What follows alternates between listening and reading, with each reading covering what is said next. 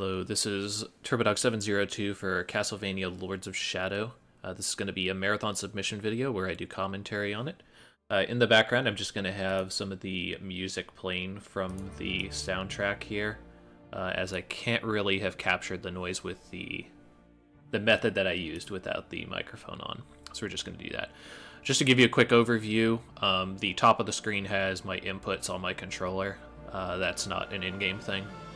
As a preface, this is New Game Plus, any percent with full power. What full power is it's a category using the all upgrades cheat that is available inside of the game. What it gives you is that it gives you full resources on either restart from checkpoint or finishing a chapter. It allows for much more varied strategies, allows you to be very much more aggressive with your resources. Just in general is a much safer way to do marathons as well. I could do New Game Plus without full power as well. That would change the estimate considerably though, but I'll try to give you guys an estimate on that as well. Right now the category is slightly in flux due to the implementation of an infinite jump in certain stages. This run does not use that, but I will be sure to modify my estimate as such if it becomes more relevant and I'm able to practice it enough. But let's go ahead and get into the run. So Lords of Shadow, we do every chapter and level except for the DLC ones, which begins with the Besieged Village. We play on the PC as it is considerably faster loading and much better frame rate. We use silver knives here to deal with this first barrage of lycanthropes. The reason for that is weapons in this game are treated more as kind of like rock, paper, scissors. I'll get more into that in a second. Nice little QTE here. We use the Shadow Magic Tornado to be able to kill this wolf. It's a little bit faster than any other option. We're going to QTE our way to victory here. You have to hit this phase, and it's important to hit this prompt to pick up this stake, otherwise the boss will regenerate health. So you have to hit this the first time, every time. Luckily, it's an extremely generous window. And we're going to head into the second stage, which is kind of an auto-scroller. Main thing to note about the auto-scroller portion of this is that we want to fail the QTEs to get on the ground quicker to get into combat. Otherwise, you would get pulled to the ground and get into a combat situation anyway. So back to what I was saying about kind of rock, paper, scissors. Lycanthropes die immediately to silver daggers if it's a lesser lycanthrope, which is why they use them here. Dagger wave ability here to both of those lycanthropes at the same time. But other special abilities, you have the silver daggers, you have holy water, you have a dark crystal, which we'll get into a little bit later, and fairies. Each of these can be modified using your light or dark magic system, depending on what weapon it is. For example, if you infuse the daggers with dark magic, you can make them explode. Nice little use of ultimate light here to be able to deal with that wolf a lot faster than normal. So Deadbog is the first stage where we're going to start to see how broken this game is in New Game Plus. New Game Plus allows you access to all of the relics, upgrades, and weapons that you got normally. So because of that, we can kind of bypass some of the platforming elements of the game. I have a little bit of trouble grabbing onto this. That's just kind of a weird proposition here. Here I'm going to be doing a backwards long jump using double jumps and avalanche punches. I'm going to be doing it again here. The reason we're doing this is to bypass a lengthy arena that takes place there with a bunch of goblins. So if you're unfamiliar with 3D games like God of War and kind of games of that vintage, the idea of the long jump and the high jump are pretty universal between them. And what it comes down to is you use these techniques in order to gain 2 to 3 times the amount of height or length of a jump that the developers intended you to get. And by doing that, you can break games wide open with different collision bugs, getting on top of geometry or invisible geometry to really sequence break games. It's kind of an old strat where we use the bombs to break down the tree. There's a new strat where we super jump over this using kind of a glitchy ability. We're going to approach the next area here. There is a way that you can skip over kind of the loading phases of this next area, but particularly on the PC version, it's not really worth doing. It just takes way longer to do that, and it doesn't take way longer to skip the arenas, but it's much more risky, and on 1 to 2 failures, it starts losing time. So instead, we're immediately going to go in, and we're going to meet the first boss of the game, which is a swamp troll. But we know that we might have trouble dealing with Shrek, so we're just going to release some fairies, and then we're just going to high jump out of there and give him the peace sign and just say later. So, nice little out of bounds jump here to bypass a little bit of climbing. Normally there's a large climbing section involved with that whole section there. But using the double jump, we can kind of bypass it. Grappling points are kind of weird in that you have to wait until they activate before you can actually use them, but a lot of times they activate from quite a distance away, as you saw there. Pan's Temple, very simple. You're just trying to find a code and then input it into a kind of door puzzle, and then later on there will be a puzzle where we have to talk to the dead spirit of Marie, your dead wife. So kind of talking a little bit about this, we have a sprint that you're seeing me use. That's an ability that you get at the end of Chapter 3 from the First Lord of Shadow. It allows you to run, and right now this is kind of the fastest overland movement that we have that's non-conditional. You're seeing that I'm jumping at the end of it. It seems like jumping preserves momentum kind of perfectly, and we're able to get away with that. There is a slight touch of nudity in this game, but it is definitely not the focus of it, so I don't think that that's going to be a real issue in particular.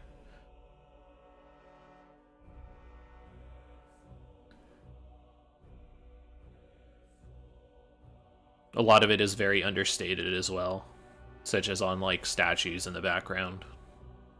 That's probably one of the more blatant things, it's just the fairy in the foreground, but I don't think it should be an issue. Very simple puzzle here, just redirecting these rings so that Gabriel can reach the center platform. A very typical survival horror puzzle. The rings, you turn the rings either clockwise or counterclockwise, and then the rings adjacent to your ring will move the opposite direction. Pretty easy puzzle, especially when you know the solution. Solution is constant as well.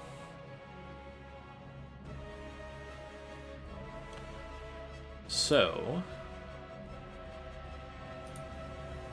we're getting towards the end of Chapter 1, and we're going to get introduced to one of the major things that kind of had turned people off about this game, which is like, they're like, oh, it's a God of War clone. Oh, now it's a Shadow of the Colossus clone, and it's ripping them off.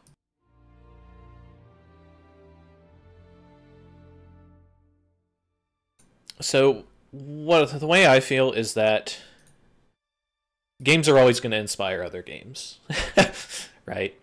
So, it's not really the biggest issue here. Right here we're using the Dark Crystal, which is an ability that normally wipes screens clean and kills all enemies. It does significant damages to bosses. We're using it here on this Titan because we want to reduce the amount of phases it takes to fight him.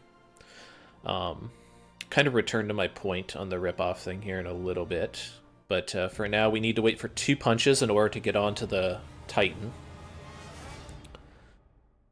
Once we get onto the Titan, we use the jumping move to kind of traverse across the Titan because it's a little faster than just moving normally. Unfortunately, at this point, there's no real way to sequence break the Titans, or at least most of them. The principle of the Titans is you want to get to their powered glyphs and hit them, and once you hit them enough times, they break, and the boss kind of change phases like this, and you get to the next glyph, rinse and repeat until you're done with the fight. What's nice is by using the Dark Crystal, we make it so we have to hit each glyph only once, which speeds this up considerably.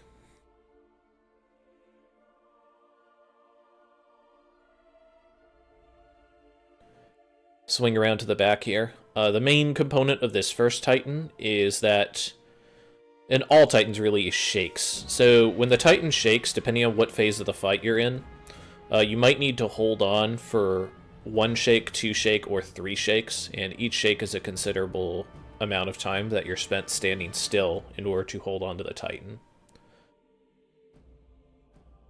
So if you're going to get shakes, you want them on certain phases of the fight where you're going to get less of them. Unfortunately, due to the way that this game works, a lot of the times we miss out on some of the cool kill animations, but I don't know, maybe that can be an incentive or something to watch the boss kills. Little traversal here down the cliffside. Chapter 2, as we're in right now, is now where the game's going to start breaking, like, in half. Like, we saw a little bit on the Dead Bog, the 3rd stage of Chapter 1. But a good portion of stages from here on out are going to be snapped in half, basically. Running past these werewolves here. It's not worth our time to fight them. Just continue on. I unfortunately got a buffered perfect parry there, which is pretty rare. Actually, that's, I think, only 1 of 2 times, and a ton of runs have gotten that. Using the double jump, we bypass having to pull down the tree there to get as a grapple point. For the first few chapters, you're already well on your way to gaining more height than intended just because you have double jump when normally you wouldn't at this point. Here we're doing a precise jump to land on the ledge to our right, and that's going to allow us to gain extra height to be able to bypass this wall. However, when we bypass this wall, we land on the floor, but out of bounds.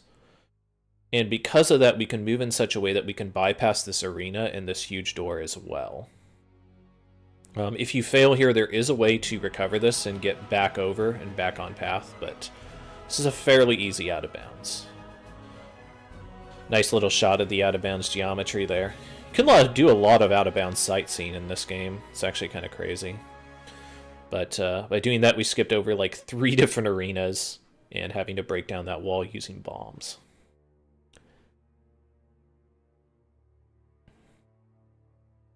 So, underground caverns. I mean, it's kind of hard to tell because of the video compression and stuff, but this game is also pretty visually stunning, especially for the time it came out. Some pretty good music in it also. We're using our sweet little whirly bird here to get rid of this spider quickly.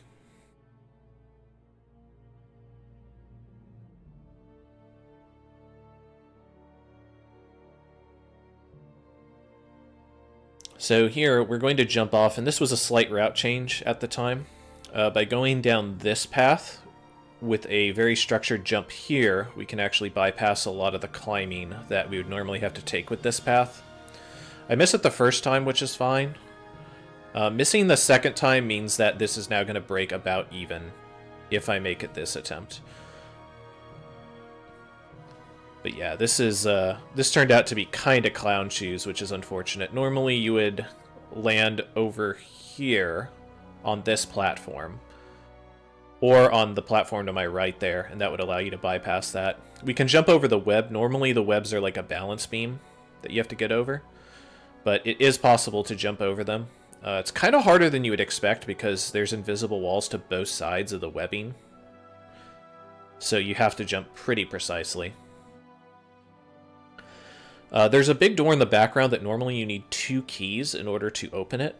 However, with a very, very structured high jump here, we can actually knock ourselves out of bounds in such a way that we can kind of break the scene. So this was kind of a bad stage, comparatively, but still very, very difficult tricks inside of this game. A glitch finder for 3D games and a runner of 3D games, Akion, has mentioned that when I first started learning this game, he was like, yeah, Lords of Shadow is a really, really hard game to start with. And he wasn't kidding in. Though there was some documentation, a lot of times the documentation was just, this is possible, rather than how to do it, or the mechanics behind it, or understanding what the goal was in any given situation. Because of that, I pretty much had to backwards engineer almost all of the stuff that I found online.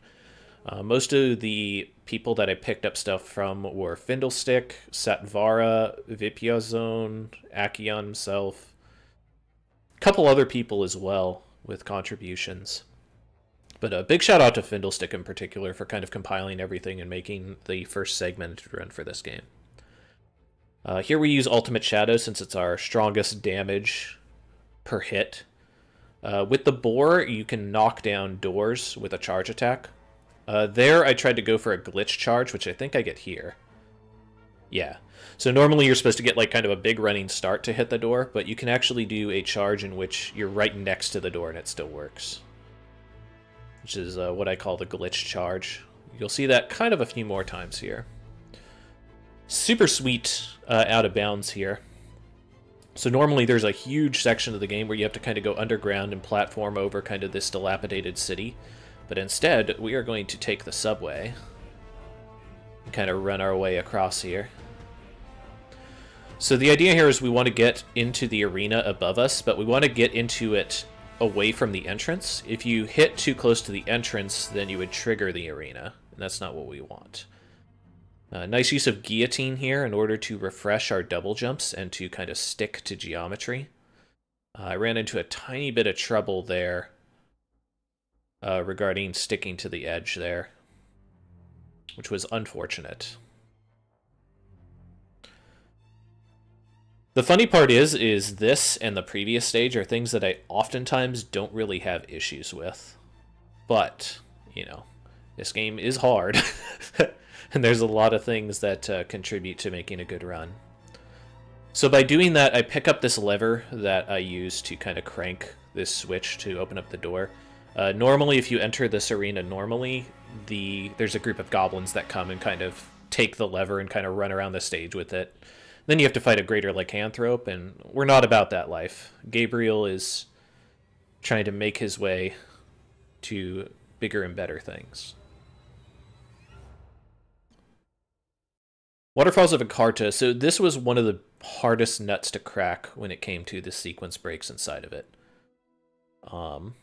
But by learning that you can stand on top of that statue to gain extra height, it made me getting on top of the invisible wall at the top of the stage here much easier. After that, I need to do a structured double jump to get back on this platform. It's actually a very thin strip of land there to land on. And then we are going to jump into the back of the stage and land over here. I hit Death Collision, but luckily I landed on the ground, so it saved my position, which was important.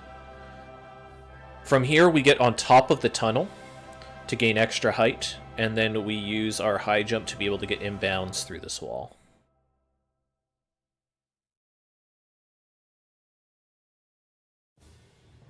That skips over about 70% of the level, to put it lightly. Here, we are going to get into another arena, but before the enemies can actually activate, we are going to gain enough height to activate a grapple point on the opposite side of the ravine there. After this, we're going to get into a fight with a spider, and one of the special abilities of spiders is to spin web bridges. This bridge gets destroyed inside of the cutscene. However, since we have our backwards long jump, we can bypass having to get the spider or spinning the web by just jumping high enough to get over the invisible barrier blocking us.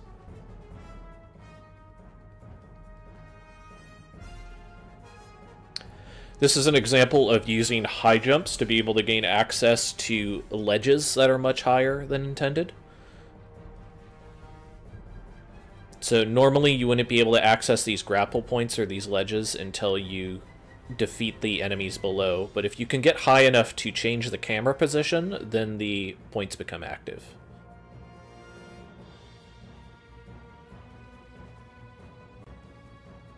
What's really nice about this game also is because it's structured by levels, it's much easier to recover from any issues that come up. One of the big pitfalls with God of War speedruns is depending upon how badly you botch particular tricks, you can get into a lot of trouble.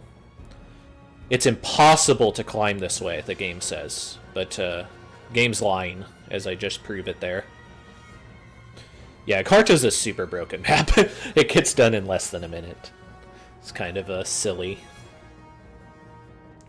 So we're using a release here to be able to skip a climbing sequence and grab this grapple point.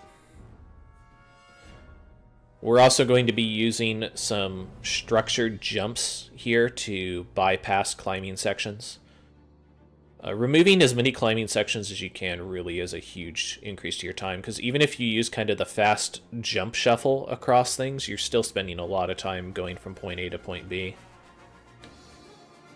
The intended route here is to get a key, which then opens up a bridge to another area, and then get a second key to fully unlock this bridge. But there's actually just invisible stuff all around here that we can stand on, so it's not really an issue when we can jump 9 times the amount we should be able to at any given time. It's a bit of an exaggeration, but I think you get the point. Doing a little bit of a high jump here because it's a little faster than climbing. This one is to trigger the second camera angle to get the grapple point. Still much faster to climb upwards because it's a pretty quick animation than to do like a huge high jump. This arena, unfortunately, there's no real way to skip. We can speed it up a little bit by using items to kill off imps. I would never do this in a non-full power run, because it just takes too much resources. But for full power run, you know, save a second or two.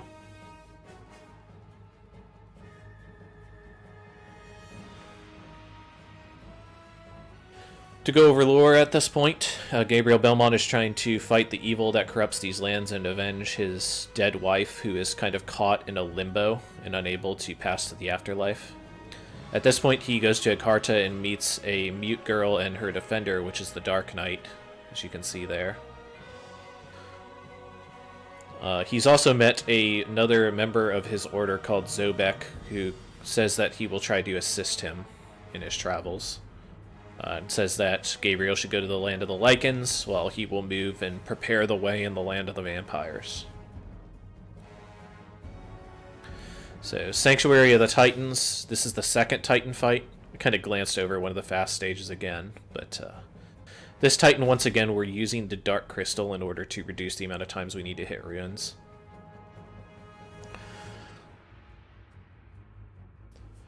Stomp always happens here, but it will be preceded by the mechanic that we need in order to start climbing the Titan.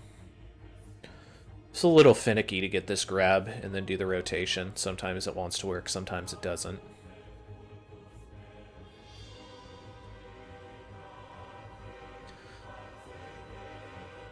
So, important to know how you need to climb certain Titans, because if you don't know how far you need to move at any given time, you could spend a lot of extra time kind of moving about. See, like, I had to hesitate there for 1 second, because apparently I was just a tiny bit too far to the right to get the grapple point to trigger.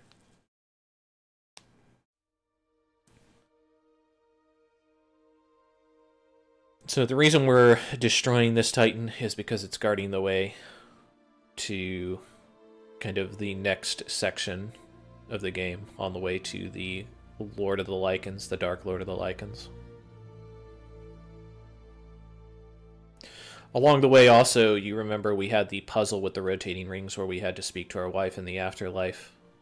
In that section, we met the old god Pan, which is the leader of the forest. Kind of cryptically helps us here and there by giving us the ability to traverse between nations. It's complicated, let's put it that way. He turns into, like, a horse with ruins on. He turns into an eagle. It's very peculiar.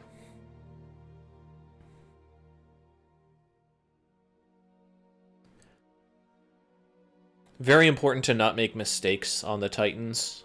You can easily lose a minute to 3 minutes, depending on how badly you make a mistake, or what phase of the fight you're in. So it's important to stay focused during these times. Especially near the end here. At the end of this phase, we are going to have a QTE where we have to grab the Dark Crystal that's flying through the air. If we don't, then we get knocked down, and it takes forever to get back up to this position. So, important to hit your QTEs. Luckily, this game's QTEs aren't like a specific button, per se. It's just timing. You'll see 2 rings, and one ring will kind of shrink into the other. As long as you hit any of the normal action buttons, when it hits the 2 rings going to intersect, you succeed. We are doing this on Squire difficulty, which is the lowest difficulty setting in the game. It doesn't change much of anything other than the HP totals on enemies and the amount of damage they deal. One of the biggest problems I have with Lords of Shadow as a casual game is that the HP totals are so inflated on bosses, like fights last way longer than they need to. And this mitigates this quite a bit. This is the Dark Knight. He does not get super totaled by Dark Crystal breaks because he's a being of dark magic. But it is still a sizable amount of damage that we can deal. Light magic kind of does a number on him, which is nice. You want to try to attempt to turn off magic when you do the QTE grab against the knight, and the reason for that is it has a much higher probability of spawning elemental orbs, which you can absorb. Unfortunately, it seems like I was getting kind of double taps on my controller or something, which made that kind of difficult. This fight becomes considerably longer if you are unable to use full power. Not like a huge amount, but enough that you kind of need to vary your strategy. For example, you can't use the Dark Crystal because you save the first Dark Crystal you ever have in order to defeat that second Titan.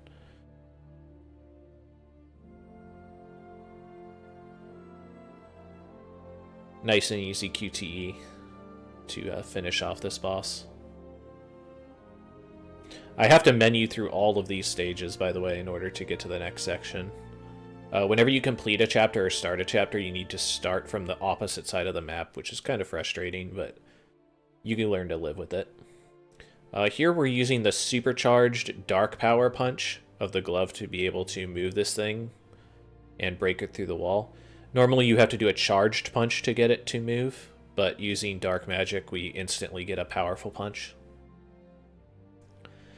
A little bit of a jerk thing for that werewolf to do. He just slapped me as I was coming off the edge. That's pretty uncommon for that to happen, but I mean, he was doing his best.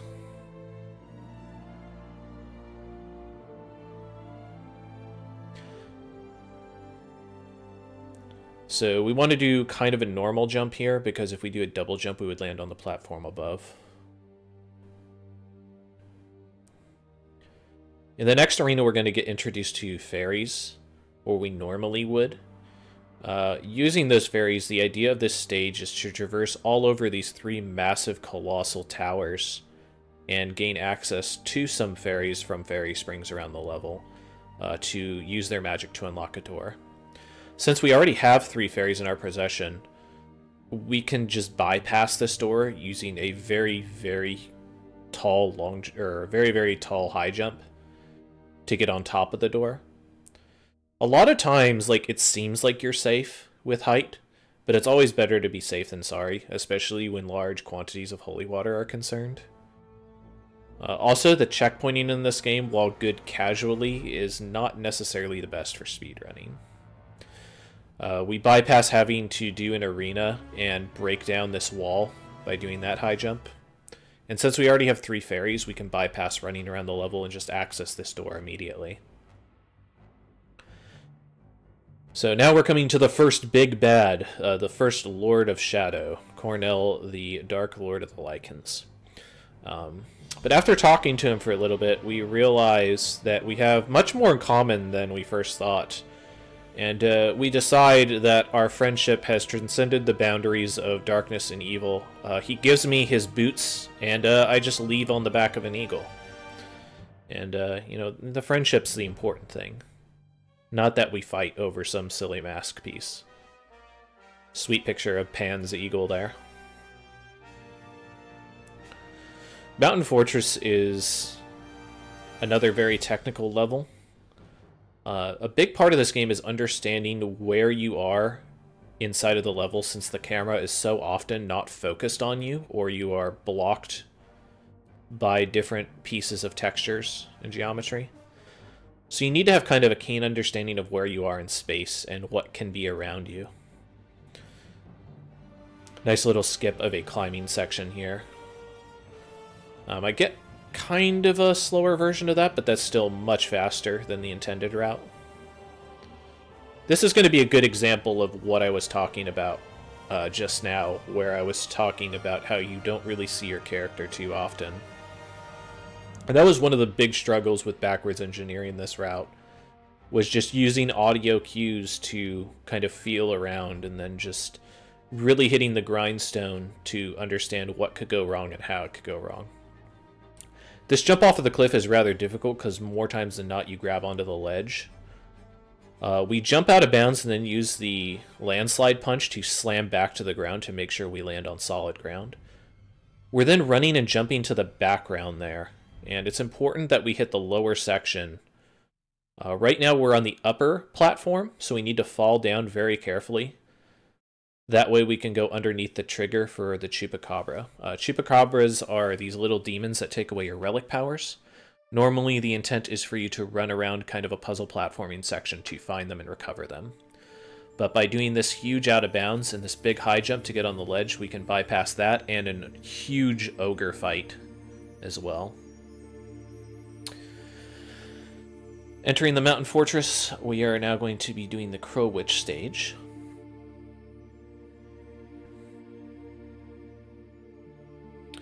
The Crow Witch is Malphas. Very different interpretation of it from the traditional handheld games of the Castlevania series. Big portion of this is bypassing some large fences. The large fences are supposed to be broken by groups of crows that spawn when you defeat arenas. But with our very, very powerful double jump boots and some ingenuity, we can bypass them and move on to the next section. This is another example of a high jump used to activate a grapple point before a camera change is normally available. We still need to get high enough to activate it, as you can see there. Talking a little bit more about high jumps, besides double jumping, your avalanche punch in the air can be used to gain small quantities of height, about 3 times in each jump. You can also use holy water, which kind of pushes you up and forward by a pretty significant amount. It also slows your descent, which makes your high jumps much easier to do. Using this, you get about maybe 6 holy waters and 3 avalanche punches per jump to gain for height. That being said, holy water is not something that's guaranteed, especially if you're not doing full power. So because of that, you need to budget your holy water appropriately. Also, holy water is very strong offensively in certain situations and defensively, so you need to keep that in mind. Crow Witch, what we need to do here is throw eggs back at her to damage her. If we're lucky, we can actually throw back multiple eggs at her. This time, unfortunately, we did not. You want to try to throw 2 to 3 eggs back at her, but that's not always possible.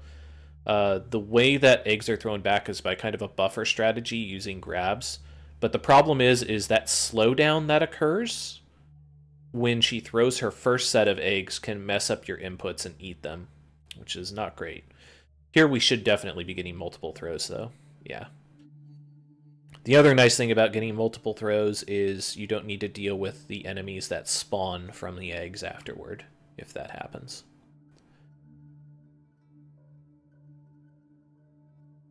It is possible to 2-cycle this boss. Usually it comes down to a 3-cycle. And again, that just comes down to if you are able to get a 3-egg throw on phase 1. Unfortunately, you can't skip that. If you're wondering about the little 8-bit Simon on the left side of the screen, that is to indicate that the cheat is on for all upgrades, as mentioned. Interestingly enough, it also kind of shows you what state your character is in, like when you attack, the little Simon animation attacks, when you jump, he jumps, etc.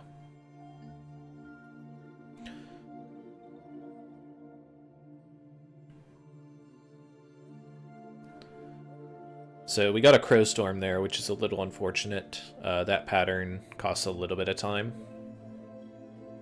but not too much.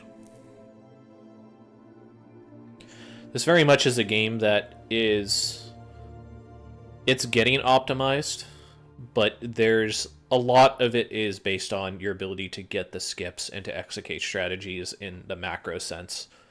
Kind of the bit-to-bit inside of the game is less important than being able to hit these skips consistently and solidly with the least amount of resources and time that you can get away with.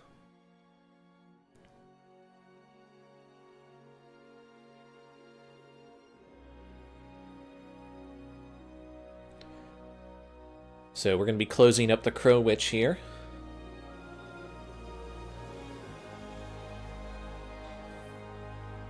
And moving on into the Land of the Vampires. Land of the Vampires encompasses the next 2 or 3 chapters. So it's kind of a long trek into what will eventually become Dracula's castle in later games.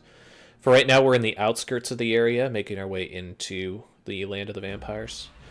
Varros Woods has recently gotten an overhaul. For the purposes of this run, we're going to see our Chupacabra, the only one we're going to see inside of this route. He steals our relics, and because of that, we have to kind of go through this stage a little bit slowly. If I can master it, there is an infinite jump technique to be able to bypass that Chupacabra. So I'm going to try to work on that over the next couple months. But we'll have to see what happens with that. As it stands, because this game is still fairly punishing on mistakes made and the techniques are so drastically difficult, you'll notice that I am putting a pretty large buffer on between my PB and what I am submitting as the amount of time for the game. And again, that's just due to kind of the volatility of each of these skips and the difficulty in doing them.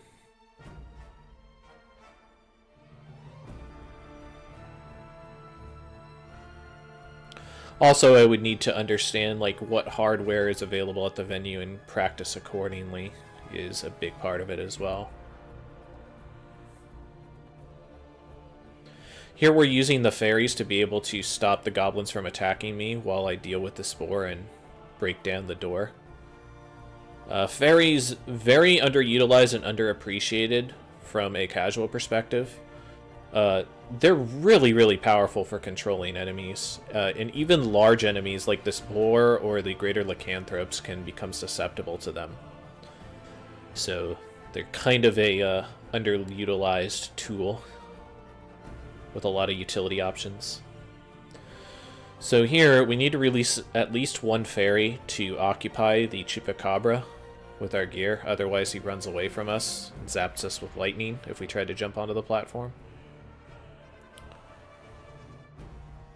But we grab him, and we make good old voice-modulated Hideo Kojima give us back our gear. You'll sometimes see me use that stomp. The stomp is just a very, very fast way to get back down on the ground, or sometimes you can use it to cause a glitched standing state, which is useful for positioning in certain skips. Really, really awesome screenshot here. Unfortunately, I don't think the video and encoding is going to do it justice, but just seeing the castle there in the background is super cool. I would say that's one of the biggest technical troubles with streaming this game is because there's so many particle effects and like rain and snow and stuff and flashes, it can do a number on encoding. So we're going to slam down out of bounds here. This is Weigall Village. Normally you're supposed to run through the village and clear the graveyard of ghouls and then make your way into the mausoleum. But by going out of bounds here, we can actually get underneath the mausoleum and hit the end of level trigger. Abbey Catacombs, this is a level where I started to implement some segmented strats. You're supposed to kill off these vampires and then go to the left and right sides of the next chamber to battle the traps of the Abbot of Weigall. And then use the keys gained there to gain access to the library itself. However, with a structured high jump, we can make our way to the back side of the final puzzle, and then trigger the final section. By getting this camera change, we load up the end of level and can move on. Abbey Library is one of my favorite stages because it gets to really show you a background look at the game design. Anybody who knows anything about 3D modeling will kind of get a kick of this next section when I go to bounds here. Yeah, kind of nice untextured stuff.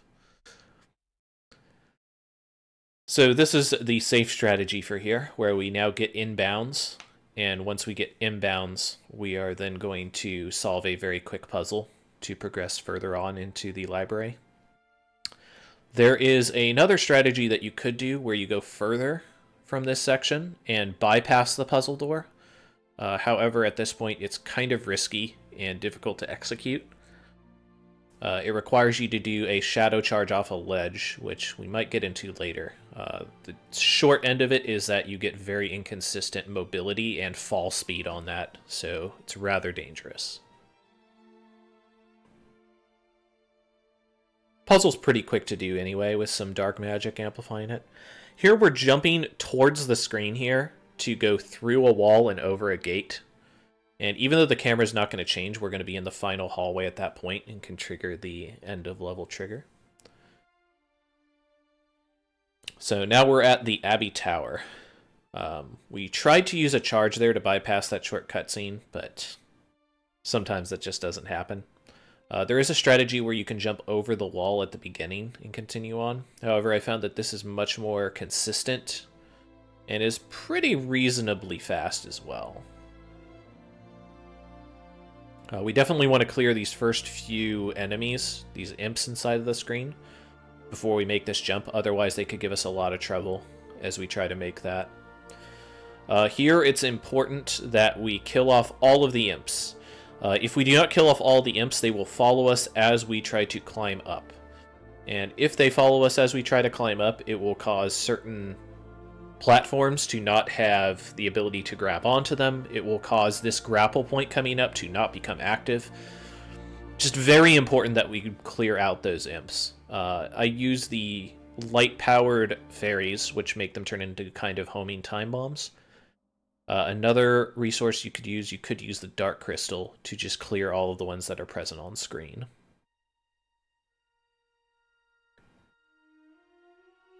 If you do the other strategy where you jump over the wall itself at the beginning of the level, you keep those guys from spawning. But that runs into its own problems with collision detection and appropriately getting over the wall in a fast manner.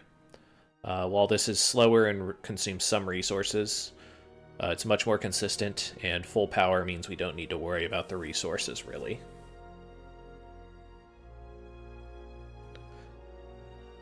So once we reach the top of the village, we learn that the abbot, who is now blind, has been hiding the sacred holy water relic, which he could have used to help the town of Wygall, but selfishly hid away and kind of trapped himself in to save his life.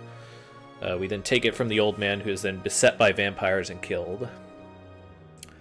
On this stage, we return to the village of Wygall to find that it's being set on fire by a group of vampires led by the commander Bronner. And apparently Bronner's been really hitting the weights since Portrait of Ruin, because he's pretty swole. Been hitting the juice, getting regular injections of the gas.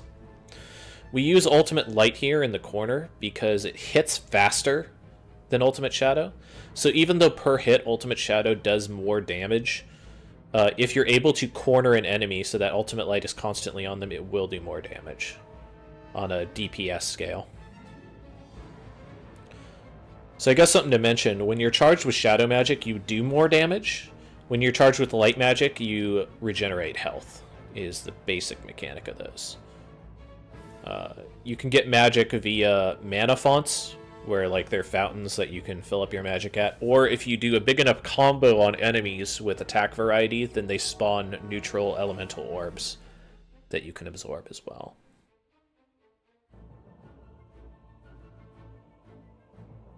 Yeah, the boss kill animations here are kind of a big casualty, because a lot of them are super cool, but for the sake of the speedrun, we must skip them.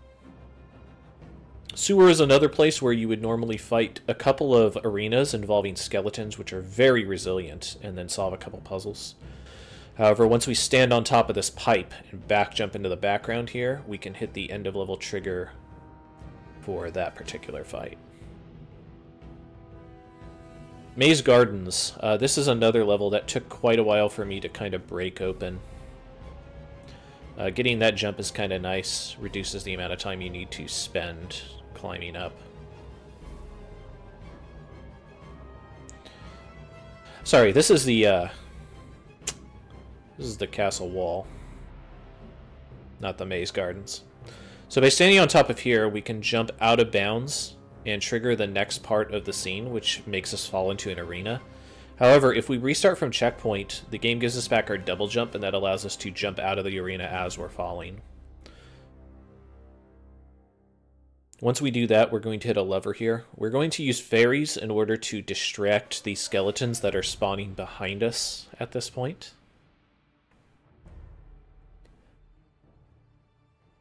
Yeah, look at these idiots. If you get there fast enough, it is possible to crank that without using the fairies, but fairies are cheap insurance.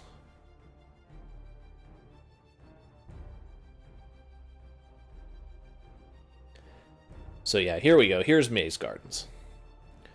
So the big thing about Maze Gardens, you're normally supposed to get access to a spider to spin a couple of web bridges and then use their strength to kind of pull apart some gates.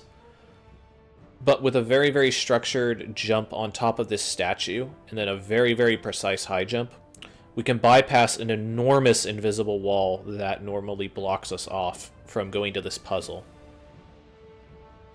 So this keeps us from having to get the spider early on and backtracking. Puzzle's fairly simple. Because we didn't spin that web bridge, though, the game still has that invisible wall spawned. Because of that, we are going to have to restart from checkpoint. By restarting from checkpoint, the game automatically spins the web bridge that we should have at this point and removes the invisible wall.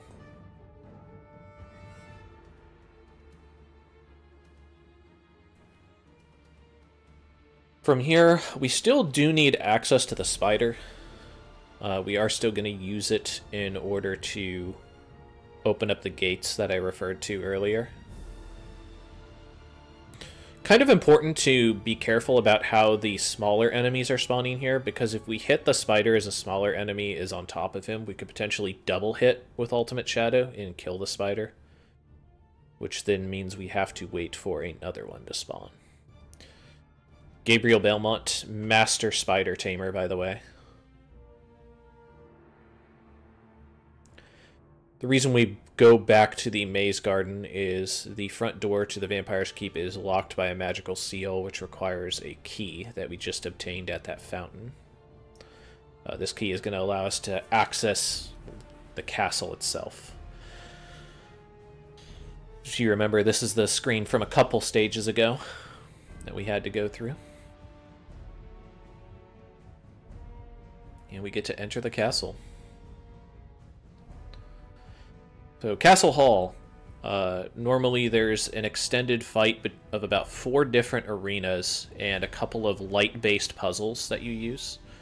We're going to use some fairies here to distract those vampires that you saw at the beginning of the level while we crank this. Very important to have enough fairies to be able to do this strategy, because otherwise vampires are rather resilient if you don't have access to holy water, and you need to kind of tear down some curtains to spawn light over a pit that they come from. This high jump is kind of rough. Sometimes you can get pushed out of it due to some odd geometry on it. But as long as you're able to execute it, it allows you to skip all of those arenas and a chess minigame that you would normally have to play with Laura. We're now making our way to the refectory. The refectory has a lot of stuff happening inside of it. You get introduced to ghouls. You get introduced to the butcher, who's kind of a mini-boss of the stage. But since we do not need the butcher's key to bypass the door in front of us, we will not be seeing him. At least not without some type of incentive. This jump's a little bit tricky, as you might be able to tell. We're trying to get on top of the lances here to be able to facilitate a high jump that will get us out of bounds. So a little bit rough here to get this first one. This is another one that I typically get fairly quickly. We just ran into some trouble this time. We skip the scene here and then restart from checkpoint to spawn inbounds on the other side of the door. From here, there is an out of bounds you can do to skip the door in the background.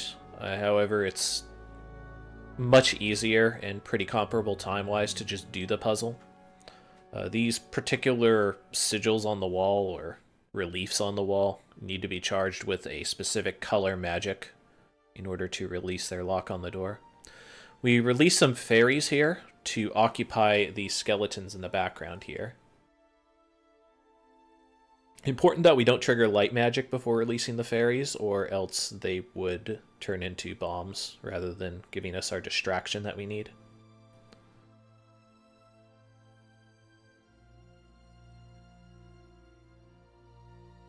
So you look at that map and you go, oh, we're hitting the halfway point of the game. I mean, we kind of are, but at the same time, chapters are much shorter as we move forward. We've kind of gone through many of the chapters that have a large amount of stages. And certain stages, as mentioned, get kind of broken in half at times. So inside of this stage, you're intended to fight a couple of arenas, make your way to the top of this section, and then traverse the side of the buildings to find a side path where some skeletons and a magical armor are guarding a key for this gate. Luckily, we can bypass this gate fairly easily with some good old holy water magic. We also stay out of bounds here so that we can get through this next gate. Otherwise, we would need to solve a puzzle in order to bypass it. And then we just hit the end of level trigger. Electric Laboratory. So this is another one that could be broken by infinite jumping to get out of bounds. But again, this particular run doesn't use that strategy. So this first part is going to be rather intended. The next room, however, is not so much. So in the next room, you're intended to kind of push around a statue, activate several nodes to change electrical flow and such. But if we do a back roll into this electricity, we don't get knocked away that much. And that allows us to hit this switch on the opposite side of the room that we shouldn't have access to. And by hitting it a few times, we can change the current of electricity to progress through the scene. Nice little trick there. If you approach it normally, you would get knocked back considerably further, but the back roll is the critical point there. This is a very, very difficult step that took me forever to figure out how to do. We're going to want to get on top of this breakable wall and then move towards the left here. That's going to get us out of bounds near the boss arena, but still out of bounds. We then have to very, very carefully move around this section. If we move too far to the side, we start falling infinitely, which is the main concern whenever you're doing an out of bounds. Now we need to do that same back roll into this electricity. By doing that back roll into this electricity, we can grab the lens through the wall, and that allows us to move into the end of level trigger. If you don't move into the end of level trigger fast enough after picking up the lens, then you get sucked into the boss arena. So it's important to move safely, but also quickly. This is an example of guillotine, the air moves used to stick to terrain that you shouldn't be able to. We are also using an extended backwards long jump to be able to move further into the background behind the scene here. We kind of get caught in an awkward position, but it's still better to take that awkward positioning than to try to reattempt the jump and potentially fail the guillotine. At this point, though, it's kind of rough. This keeps you from having to go into several different rooms to get chromatic lenses to do kind of light puzzles and arenas. Here, we are fighting some job squads here. These puppets are very durable, and you need to defeat them with a grab attack. If you just use like a dark crystal to kill them instantly, they respawn. So you have to use this grapple attack in order to kill them. Luckily, after they die, they spawn lots of neutral elemental orbs and give you dark magic. So because of that, you're able to relatively quickly deal with them. especially with the reduced HP on Squire.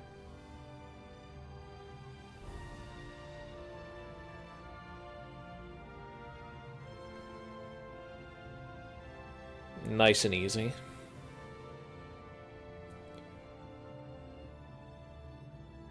There's actually a kind of funny cutscene before this where Alora calls you a cheater and tells you you're going to pay. At this point, it's kind of a marathon staple for me to let it play out. It sends in the sweet Twin Galaxies Enforcers to try and beat you down.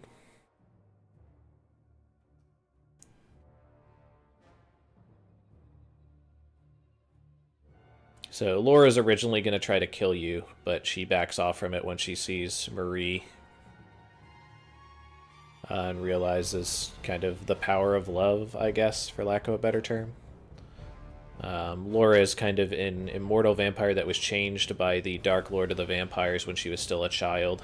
So even though she's quite old and quite evil and powerful, she is still very much a petulant child at heart.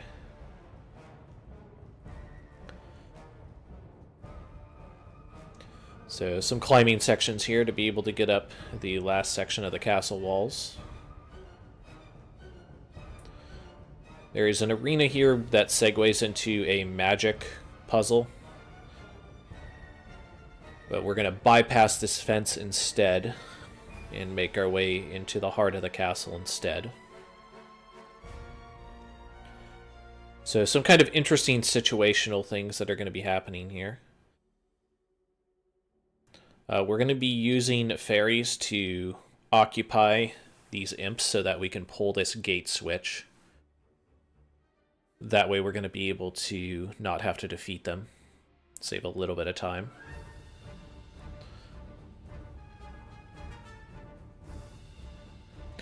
So when we get inside this room, normally you're supposed to pick up a key off of a body, and then with the animation, the gate closes off. However, using that move, the move where I hold out my cross, we break the animation. That's called a Holy Cross breakout. A breakout is a general term where you break out of a pre-canned animation and you're allowed to move freely or change the way you move as a result of it. Because of that, we cancel out Gabriel's animation where he bends down to pick up the key, and we can move during that and are allowed to leave the room before it gets locked off by the gate. Some nice ice skating here. If you do a run on certain types of uneven terrain, sometimes it will renew your run, but it'll kind of make you stutter step. Looks kind of goofy, but it is actually slightly faster. Because you don't have to redo your run. Clock Tower. Clock Tower can be a very fancy stage. I kind of do a half fancy thing here. We bypass the first entire floor by making that jump. We're going to be bypassing about half of the second floor by doing another pretty fancy jump. Unfortunately, this level is programmed relatively well when it comes to triggers. If it was not, we could use the new infinite jump trick to just jump to the top of the level. But unfortunately, you do need to crank these levers and bring this central platform to the top before the end of level trigger even spawns, which is kind of frustrating. So, nice little jump here. So this wasn't the best jump, but since I have full power, I can kind of try to make it work. And that's just kind of very, very slowly but intentionally extending my jump. And there I use a landslide punch to extend the last little bit onto the ledge. Here I tried to do a technique where you can slide across the ledge there at the far end to bypass a climbing phase. Unfortunately, I didn't get it either attempt, but it's fine. Short time loss. Here we bypass the rest of this floor by double jumping and grabbing onto that grapple point. Luckily, it activates off-screen, so that is a little bit of a generous thing from the game. There's a technique that you can do here that involves allowing this guy to kind of follow you around the lever so that you can finish doing the lever and then jump over an invisible wall to complete the stage. However, I was finding in practice that it's very inconsistent to happen. It requires this guy to do specific moves and to kind of cooperate with you. So, in practice, what I was finding is it's better to just get him to spawn, drop it, and then continue on. It could potentially still be faster if you got the crank, but you didn't have the positioning to get out of bounds and get to the end of level trigger, but that still would be kind of pushing it. It would still require you to do the manipulation well and hope that he doesn't do certain movements, or that his AI doesn't bug out particularly hard.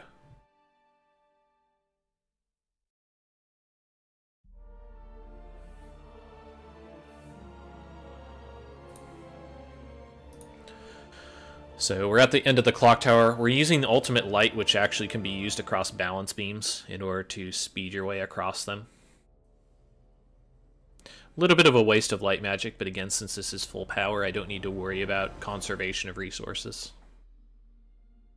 This is Olrox. Olrox is a brutal fight normally, and this skip is not at all easy. I'm going to make it kind of look easy, but yeah, it's rough. So we're going to try to very, very carefully land on top of this chain. And then we are going to use a high jump followed by a backwards long jump in order to make our way over this door and hit the end of level trigger. The hard part here is the end of level trigger is positioned at a very, very awkward part in the stage. And so because of that, I actually missed it there. I did not move appropriately to be able to hit it, and I didn't get the best out of bounds to facilitate that. Because of that, I have to retry the stage. Even if I have to retry this a bunch of times, this skip seriously saves like 4 to 6 minutes, depending on how poorly the fight goes. Because not only does it get past this extremely grueling fight, it also stops you from having to deal with a puzzle at the end that's kind of an auto-scroller. There I was able to move in such a way that I could hit the end of battle trigger. Kind of a rough casualty of that is the Olrox kill is actually one of the coolest kills in the game, but, you know, sacrifices have to be made, especially when it's that much time gain. This is the Dark Lord of the Vampires, Carmilla. First section here is very easy. We're just using holy water to be able to kill her vampire slaves. After that, using a dark crystal at the beginning here kind of gets you through this first phase a little faster and kills her 2 adds before they can cause problems. After this, we want to try to drag her into a corner with ultimate light to do damage as quickly as we can.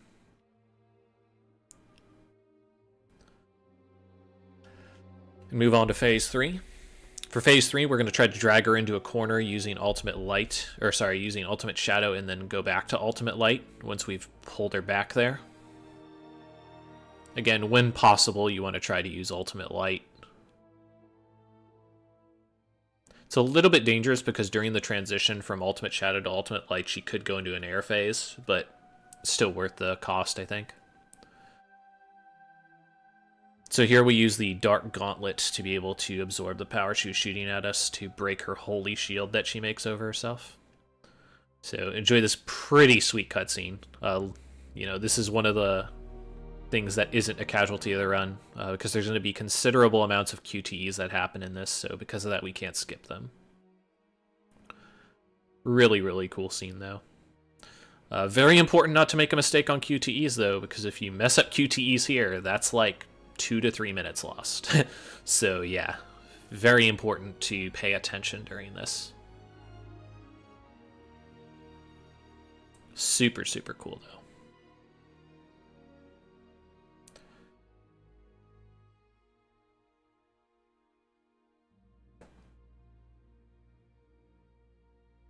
Good old Gabbo Belmont fighting his way through.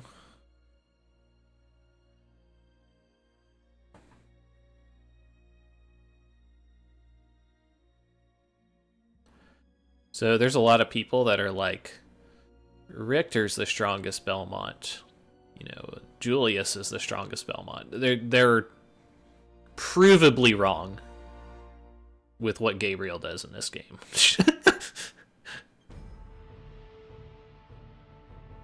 I mean, they might defeat Dracula a bunch. but they don't nearly fight the last boss that Gabriel does in Lords of Shadow 1 and 2.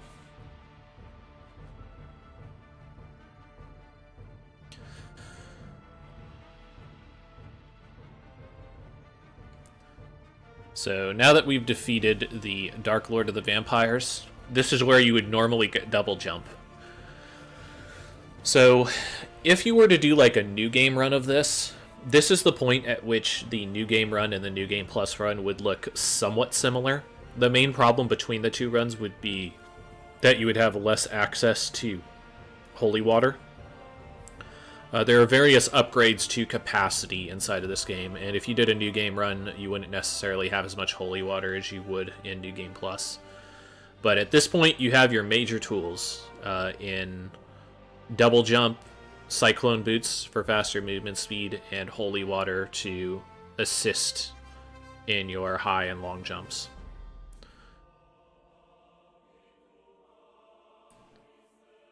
So the funny part is, this is where the game expects you to be able to jump super high. So the game should be based around that, right? A little bit more stable with the addition of double jumps.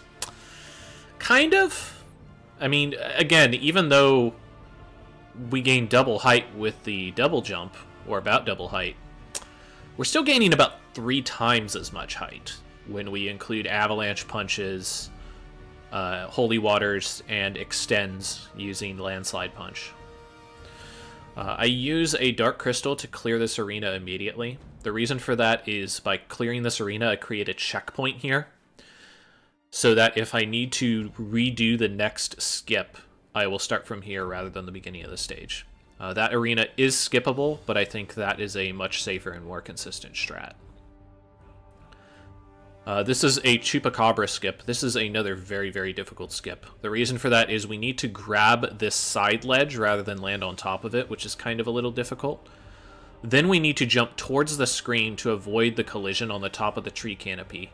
But after we launch over, we need to slam ourselves into the ground in such a way that we trick the game into thinking we land on solid ground. That allows us enough time to jump out of that. If we didn't trick the game into thinking we're on solid ground, there's a slope that actually slopes you back into the cutscene. And then you would have to go around chasing the Chupacabra, tame some swamp trolls. Just very protracted sequence.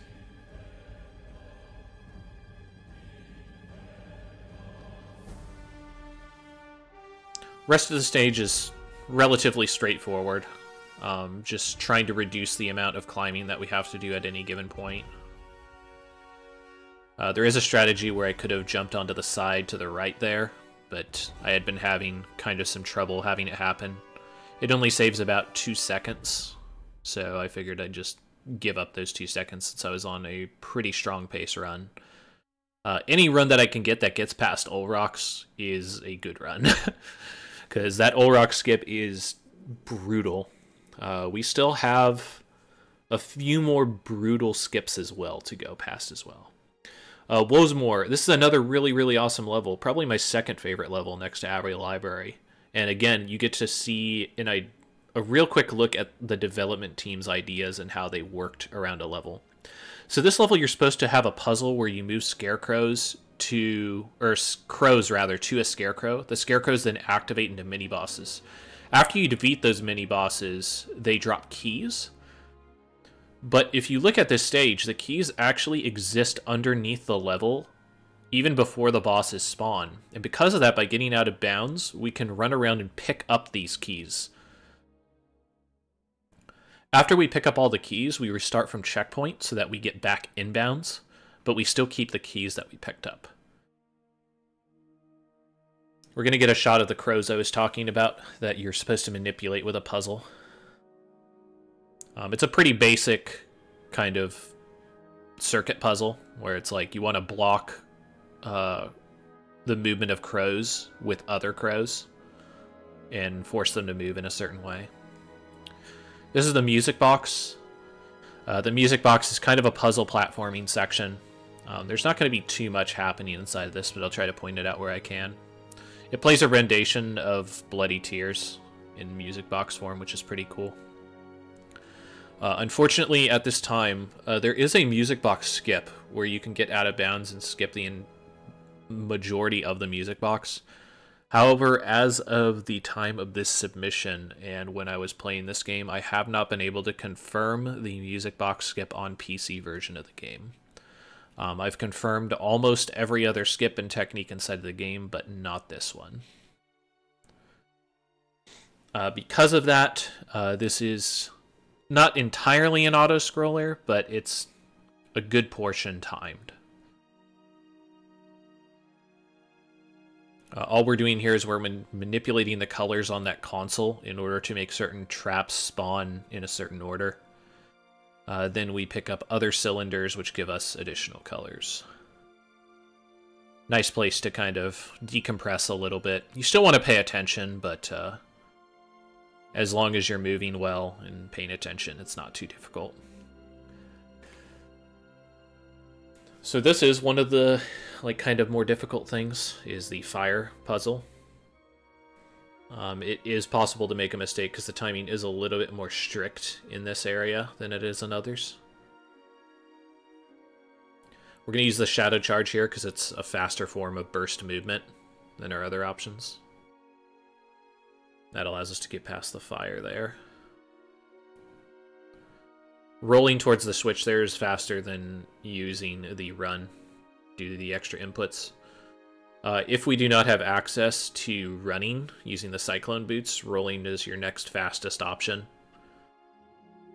We only really use that as tech inside of the snowy forest that you saw quite a bit of time ago. And we use it there in order to get to the Chupacabra who had stole our relics. I get plenty of time here, so I just kind of mess around and block in tune with the music.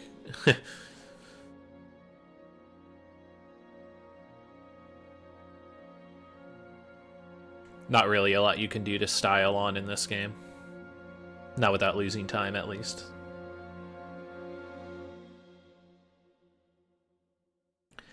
So, we have now picked up Blue Rose for Baba. And after we pick up Blue Rose for Baba, she teleports us to the Titan Graveyard. That would be Baba Yaga, by the way, the witch of European folklore. So Titan's Graveyard is kind of a rough place as well.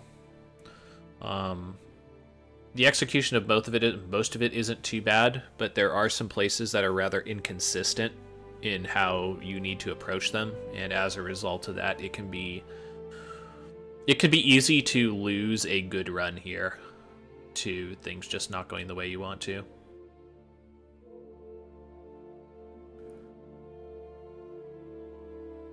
So some basic platforming there, and using a couple high jumps in order to reduce your climbing.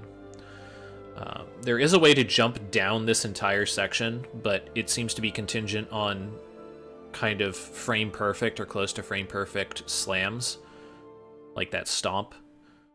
Because of that, I just do this climbing section, which is still pretty quick. If I ever took more than like 2 deaths on trying to bypass that climbing section, it would instantly start losing time. And it's pretty inconsistent, especially on the PC version.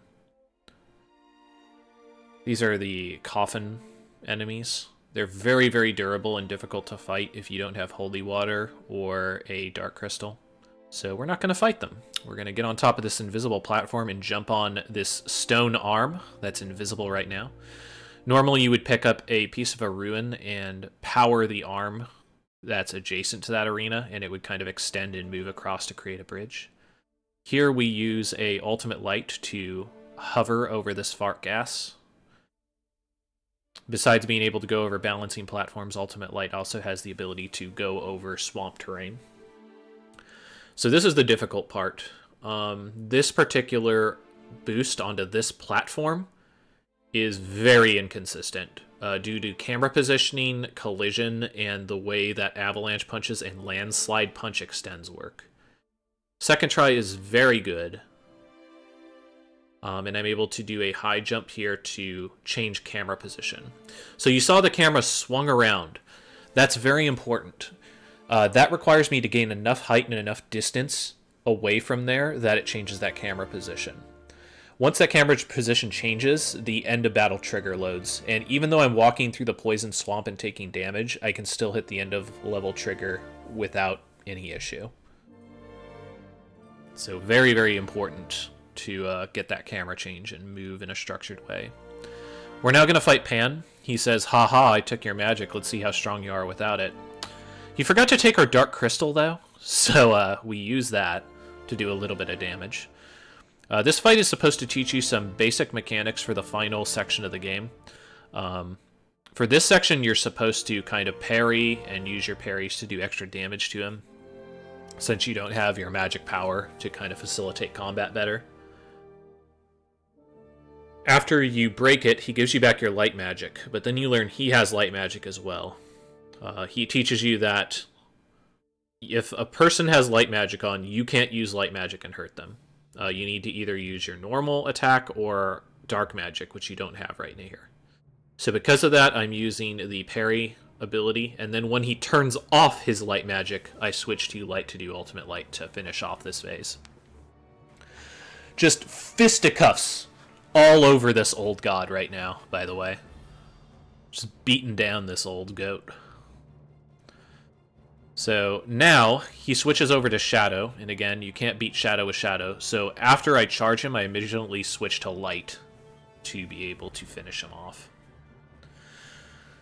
Hardest cutscene in the game now. Pretty quick moving. And not only is it kind of quick moving, but it moves across the screen, so it can be kind of hard to focus on. There is a faster cutscene that is in the Gravedigger fight, but we skip the Gravedigger now, so that is now officially the hardest QTE in the game.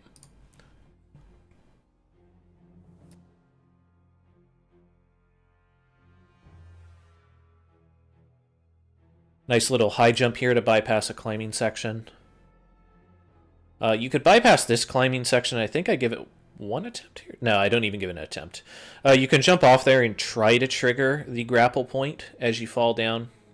Pretty inconsistent, though. I've been trying to work on a way to make it work, since it would be about a 10 to 15 second time save, but as of now, still out of my reach. What's not out of my reach is the next skip, which is another Chupacabra skip. So before backwards long jumping was discovered, this used to be a long protracted process of getting on top of invisible walls using shadow charges and all this other garbage.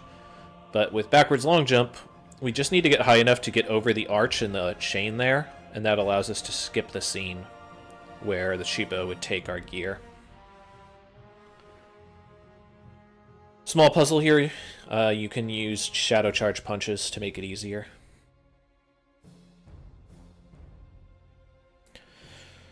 I guess I can talk a little bit more about backwards long jumping. Backwards long jumping is the technique that allows you to use your double jump while in mid-air after an extended jumping sequence. It allows you to jump higher than normally expected and gain much more control directionally over your jump. Its invention is the main reason why this game is RTA viable. Before it was discovered, this game was just way too hard to do single segment. But with its inclusion, there were a lot of skips that were made much, much easier, way more consistent. The difficulty was brought down as well. This is Gravedigger skip here. By getting underneath the stage and doing a very structured backwards long jump, we can avoid the many places of death collision there to land inside of this tower. We then use the grapple point to clip back into the tower. Normally you're supposed to fight Gravedigger, push him into this tower, and then he drags you down with him. And then you have to climb your way back up. But since we were able to clip through the tower itself, we can bypass fighting him entirely. I kind of skipped by it as I was talking about backwards long jumping. That and Olrock skip are the two hardest skips in the game, by far. Now that I've got it past this point, I still have two major skips to do in Necromancer skip and Dracolich skip. But at this point, like, I know I have a run. Like, there is a strong run potential at this point. I just got to finish up the last little bit. By jumping over this invisible wall, I bypass having to do a puzzle involving creating a eclipse inside of that hole in the rock in the background. Using the infinite jump, there is a way to skip this next circle ring puzzle. However, I am not necessarily convinced it's a great idea to do it. It would save a considerable portion of time. However, if you miss it even like once at a later portion of the skip, then it would be faster to just do the puzzle itself. But if you're talking about like PB attempts or whatever, it is a new skip that is very, very powerful. So all we're doing here is we're trying to tell how the line should be drawn on the wall, using inputs correlating to the different rings on the circle. And none of this is skippable, so you can see, like, if you're able to do this long infinite jump to get over this puzzle, it would save quite a bit of time. But again, difficulty is... it's a thing. It's definitely a thing.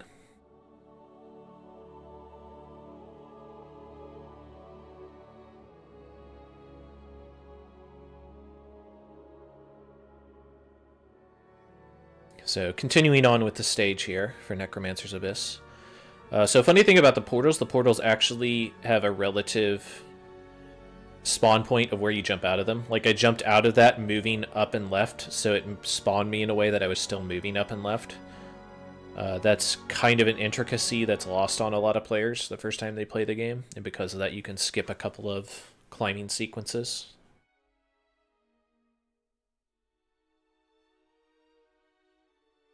So very important to move through that first section quickly, because if you don't, you can miss this cycle on the elevator. That is on a global cycle from when the stage starts. It's not the worst thing in the world if you miss it, but it's a, you know, like 15, 12-second time loss. These cycles aren't as important because no matter how these things move, using double jumps and sprint jumps, you can make your way across there without much issue. Now we come to the hard part. This is Necromancer Skip. So the hard thing about Necromancer Skip is you are jumping blind to a platform that you can't possibly see, and until I really ground it down, I didn't even know where this platform existed in space. So what we're going to do is we're going to jump on top of this fence, and then jump off of it, not to get past the fence, but to get out of bounds past it. As we're falling out of bounds, we need to angle ourselves in such a way that we fall onto a floating platform just underneath this platform. The hard part about it is that move he just did locks your inputs, and I had to restart as a result of that. So when he spawns zombies with his summoning spell, your inputs get locked and you don't move. So because of that, I wasn't able to angle myself in the appropriate way to land inbounds. Because of that, I landed out of bounds in that area, and that made it so that I was unable to hit this switch right here. Once you're out of bounds there's no real way that you can get back inbounds, which is unfortunate.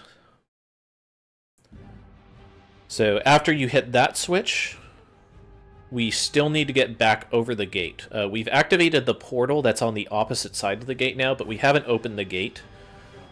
So we do need to do the skip again. Again, very important this time to make sure that you get inbounds rather than out of bounds. So rough things that can happen here is the Necromancer can block the entrance to the gate and hit you, or he can block you with collision, or he can change the camera's direction so it messes up your inputs. I have a suspicion the camera itself has collision as well, which can give you problems.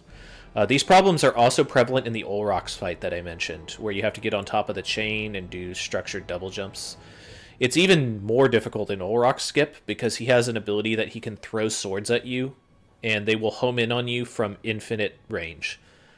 Like, you can be the game's equivalent of 80 feet in the air, and they'll just home in on you and hit you while you're trying to do your very precise skip, which is pretty infuriating. Very quick fight with the Necromancer. Not too much to really cover with here. Just another fight where you dominate him using Ultimate Shadow and Ultimate Light.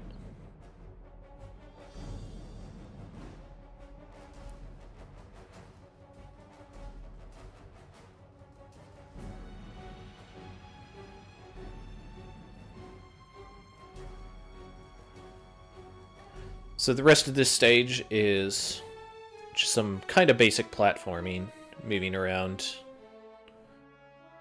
trying to reduce the amount of climbing that you do, as mentioned before. So, like, this is one of those games that I feel like gets a really, really bad rap. I don't think it's a great game, but it doesn't deserve nearly the hate it gets. And quite frankly, I think, as far as speedruns go, it is a fantastic speedrun. Very, very difficult to perform, but as far as, like, content and, like, all the various tricks that you do inside of it and the ways that you approach certain situations and just general speed concepts, it is fantastic. A lot of work went into this run on glitch finders via, like, Fiddlestick, Vipiazone, and Satvara to get this game where it's at now.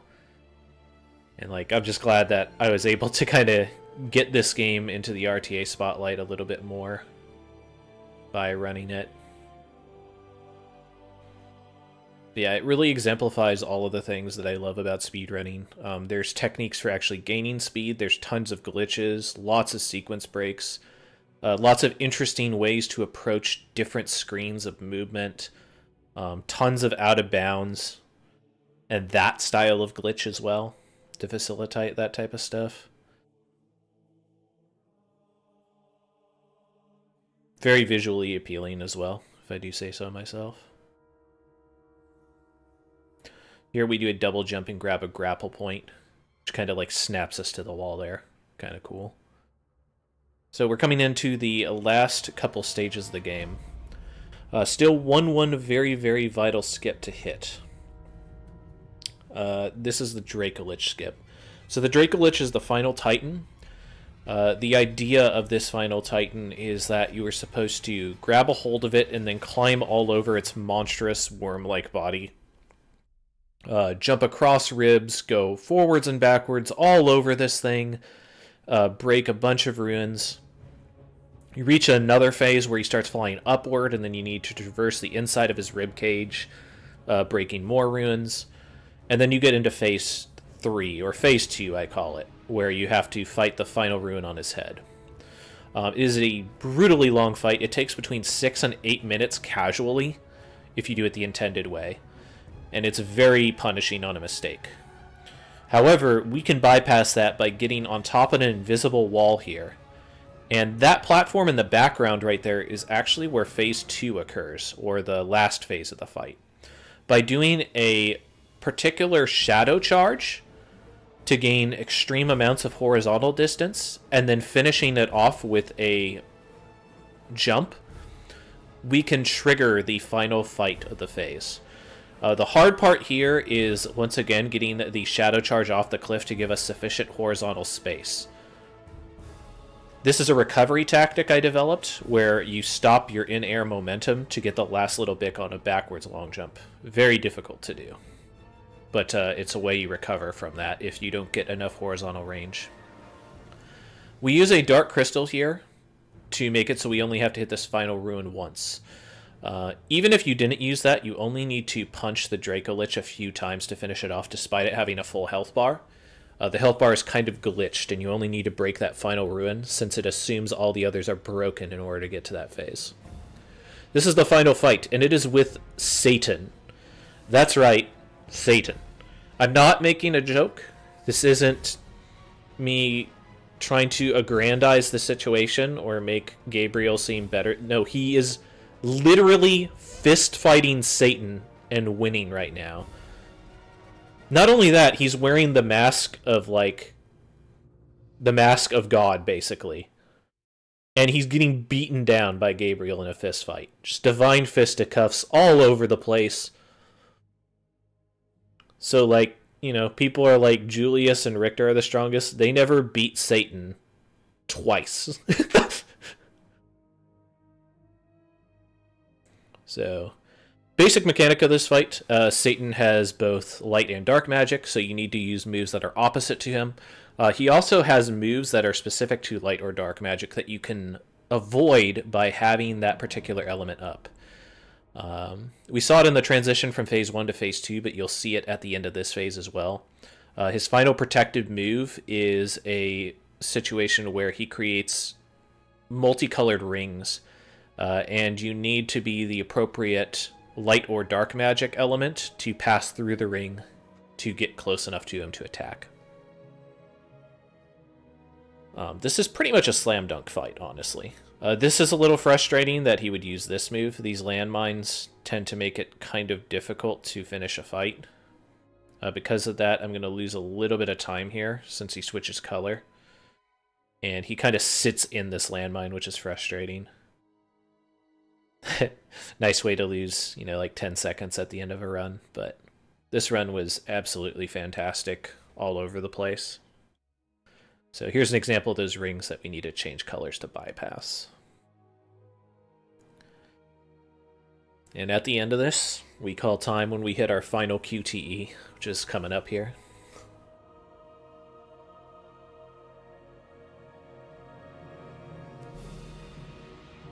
Don't want to make a mistake now, right? End of the game.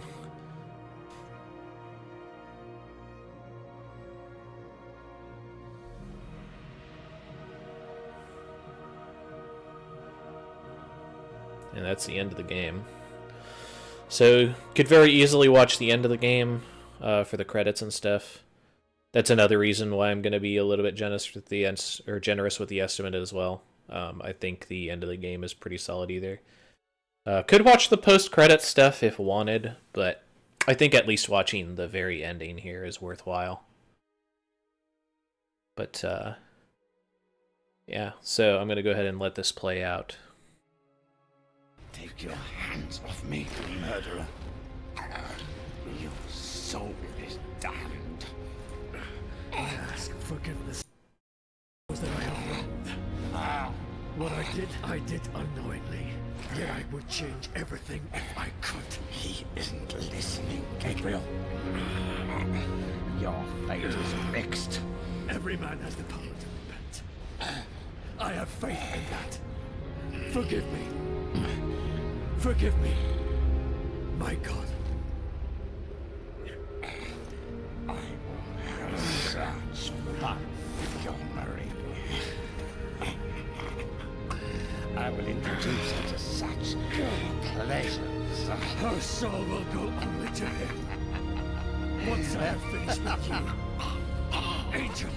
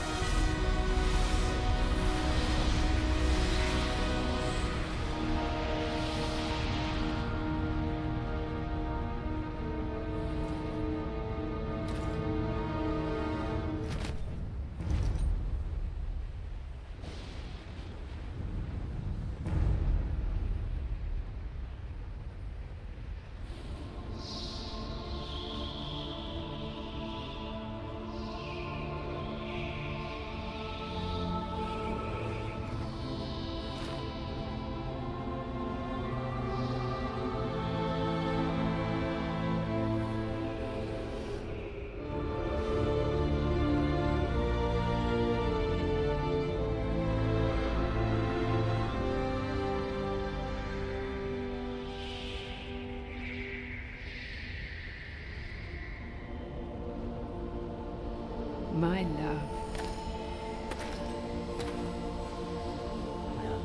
Life? No. I do not want this. Why has my life been given back to me? It is your fate. You have been given back what was wrongfully taken from you.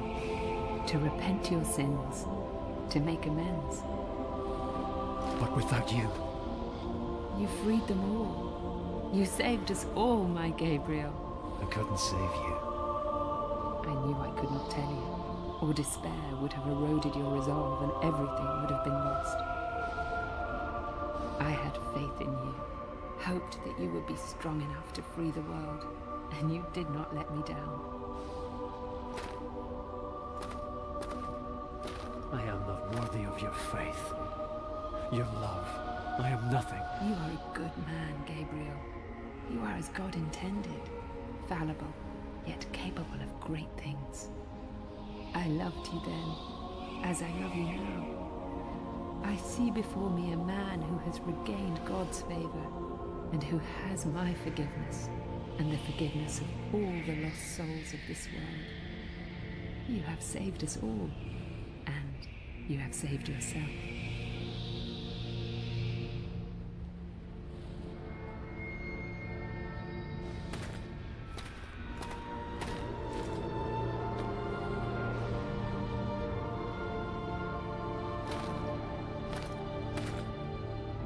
The mask is a powerful device. It allows us to see through God's eyes. Can it really bring the dead back? Yes. Look.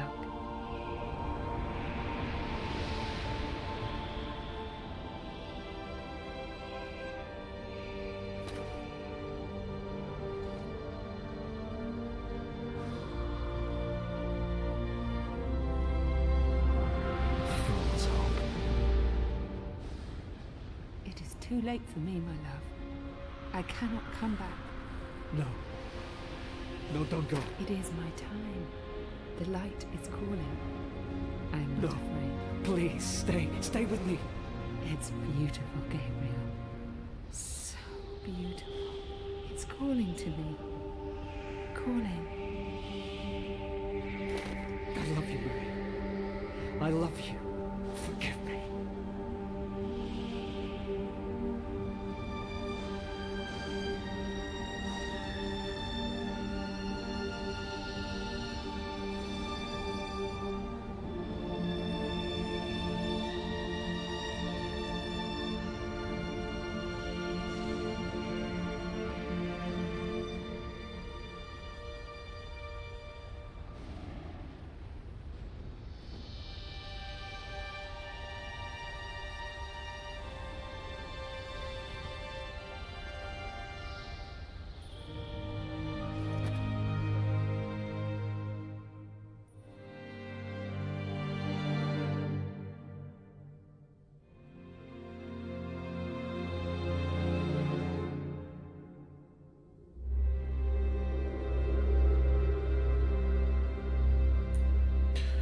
There's an additional cutscene after this one.